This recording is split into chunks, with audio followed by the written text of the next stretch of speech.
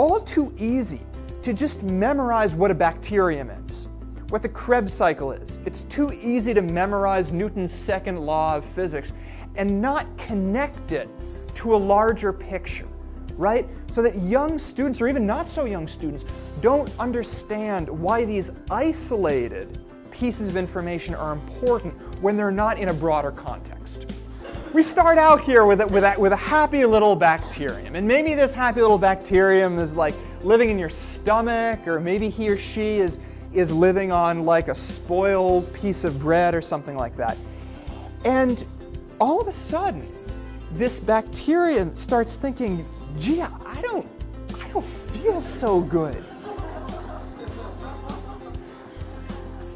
For a student who's never learned this before, but is super confused about the difference between lytic and lysogenic viruses and how they infect, something like this with a cute story and a simple path lets them understand it for the first time.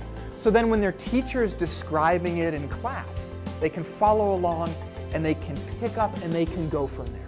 We need people who know a lot about science, who also want to talk to people who don't know a lot. That's crucial for future society and for the innovations that come out of science to sort of work, be effective, but also be acceptable.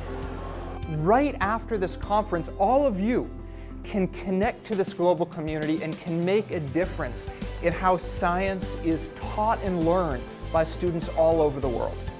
I feel it's an enlightening experience being here, listening to so many people related to science and the perceptions that they have about science and its communication.